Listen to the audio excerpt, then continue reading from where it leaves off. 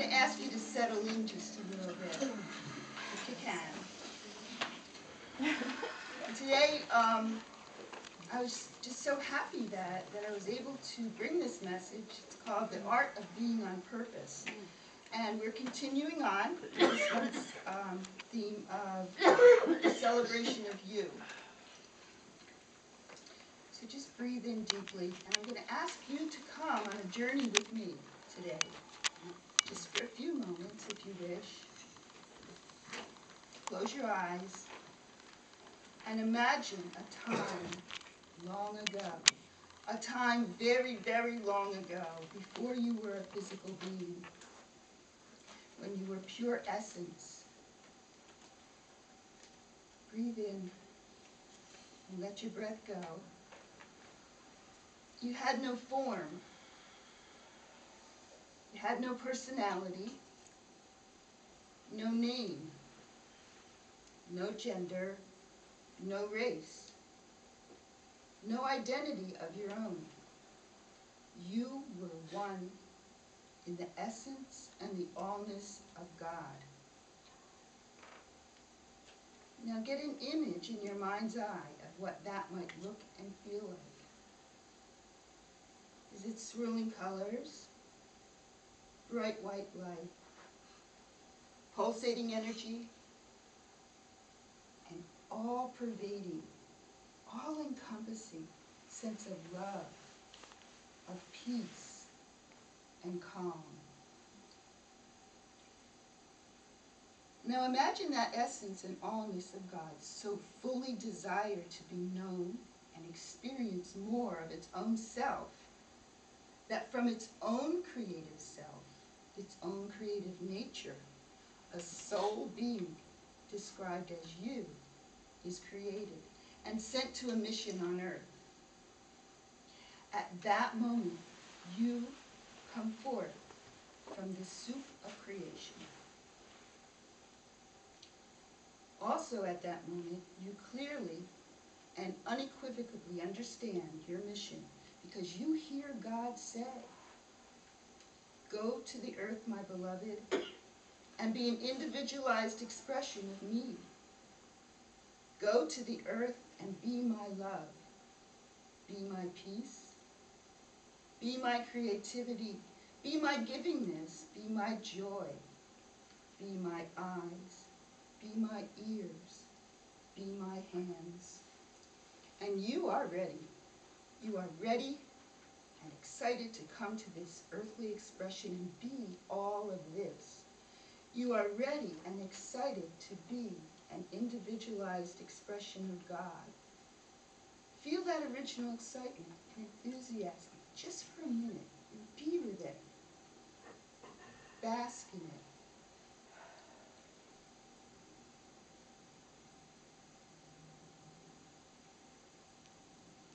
Just as you are ready to burst forth into the human experience, you hear God say, "By the way, you won't remember any of this by the time you get there."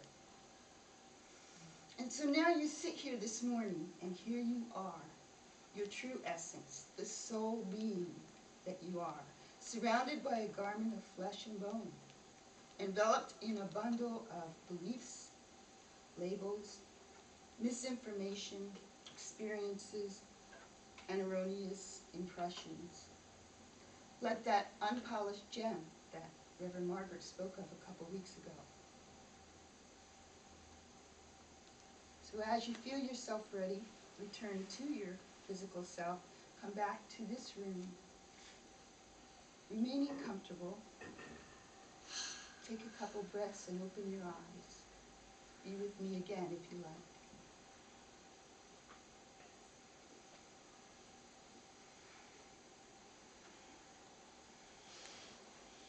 I think we've all heard this story. I know I've heard it several times, but I just like it, so I decided I would say it again. There was a little 4-year-old boy who had a new baby in his family, and he just clamored to his parents to let him go and be alone with that baby.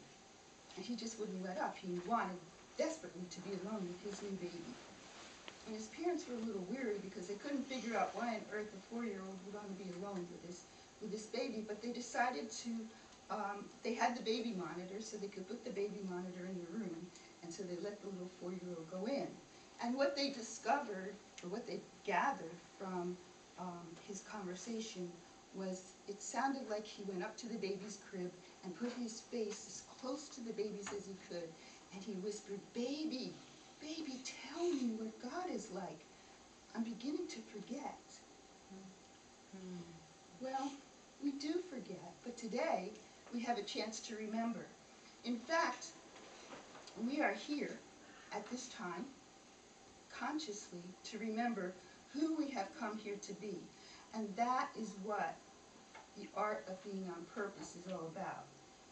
In the Science Mind textbook, Ernest Holmes writes, "The eternal has placed itself at the center of our being in order that we may function individually.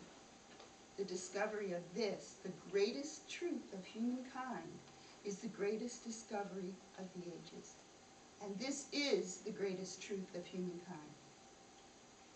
I'm going to offer you a challenge. Could this morning be the morning that you take everything that you have heard and experienced this month so far and use it to awaken from the illusion of your separateness from God? The greatest and most profound culmination of this month would be that this morning you would walk out of here rediscovering your inherent truth and beginning to live more fully from a place of being. So what does that mean to live from a place of being? It really is just another way of saying we see God's presence in everything all the time. It is in, through, manifested as us, around us, always, and in all ways, regardless of what circumstances or conditions in your life look like. Jesus told us how to live from a place of beingness. When he said, "Judge not according to appearances, but judge ye by righteous judgment." And righteous judgment is simply seeing God at the center of conditions. The people who are closest in mastering this art of being, therefore live on purpose. These are the ones who refuse to be run by their conditions. They know that God is not defined by the human condition. God is perfection being expressed in and through its creation in every holy instant. And every instant is holy. Krishnamurti, who is an Eastern sage, said this. He told his secret. He said, "This is my secret. I don't mind what happens. This is one who has definitely mastered the art of being," and that could be you this morning.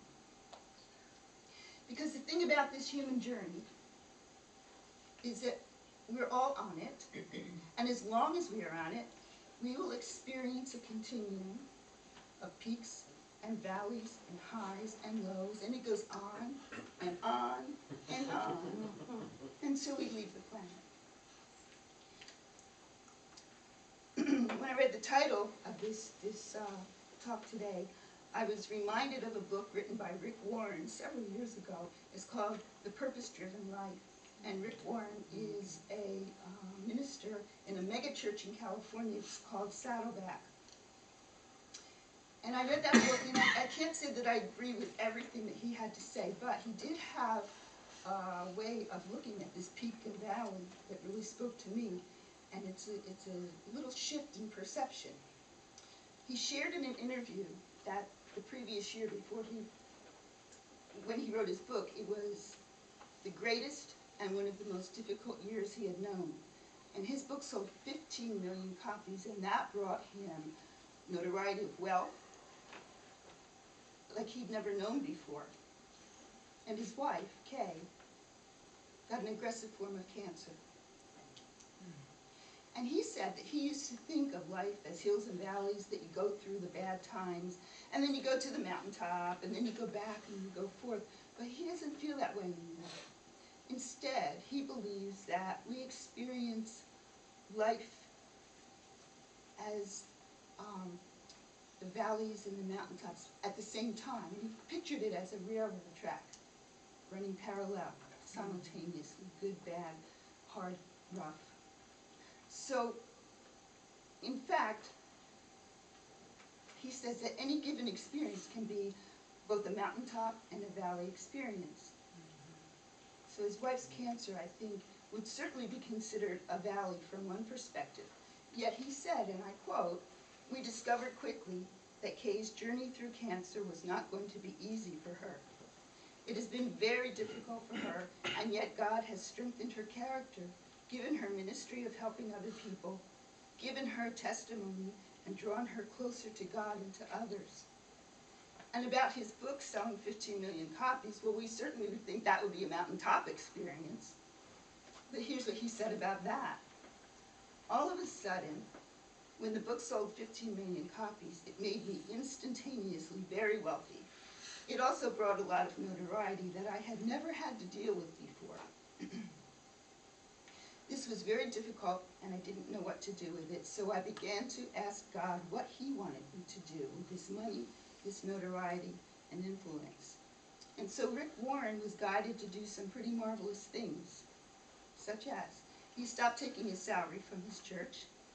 He set up foundations called the Peace Plan, an initiative that plants churches and equips leaders. It takes care of the poor and the sick, and helps for education for the next generation. And then he added up all the money that he had earned in the 24 years since he started the church and gave it all back.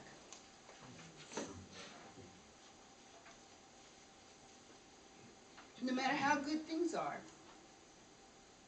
there is always something that needs to be worked on.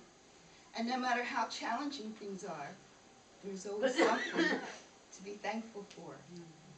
You can focus on your purpose, or you can focus on your problems. If you focus on your problems, you only increase the pain of the problems. But one of the easiest ways to get rid of pain is to get your focus off yourself and onto God's purpose for your life. Well, not all of us have these dynamic and big experiences of selling 15 million books like Rick Warren did, but I'm sure that all of us have had experiences, and I call them reminders. And some of you may know this story, but 2 years ago, on February 5th, I was called up to the HR office and told that I was terminated from my job of 28 years. And the HR guy said, "You are terminated." And yes, a part of me was terminated. At that moment, I discovered that part of me had forgotten what my true purpose was, and that I believed that I was my job. And so I went through a very hard period of tears, of sleepless nights, anxiety attacks, big time, not knowing who I was, not knowing how to be in this world. If I was not that person who got up every day, Monday through Friday, sat at my desk from 8 to 5, who was I? So I was truly forced into figuring it out. And it wasn't easy. But at that time, I was very fortunate to meet a man called Michael Stillwater, and some of you might know him. He's a troubadour. He goes around the world singing songs, healing songs. He's an intuitive man. As a matter of fact, if you check the website for Michael Stillwater, he's offering a healing retreat in Italy with his music. Anyway, he said to me, "You know, it sounds to me like you didn't lose your job. It just sounds like you got a new employer." Yeah. And that was it. That was my turning point. And I remembered that God is my source. And that all that God is, I am. And so now today, here I am, standing in front of you at this place called the Joyful Gathering. It is my my joy to be a part of. And when I'm not here teaching classes or talking to you on Sunday mornings, You'll find me at Cooper University Hospital doing my true work, the work of my heart that I know that I was born to do, and that's being a chaplain. So truly, truly, I am very grateful. So now, I'd like to spend a few more minutes helping you get your focus on God's purpose for your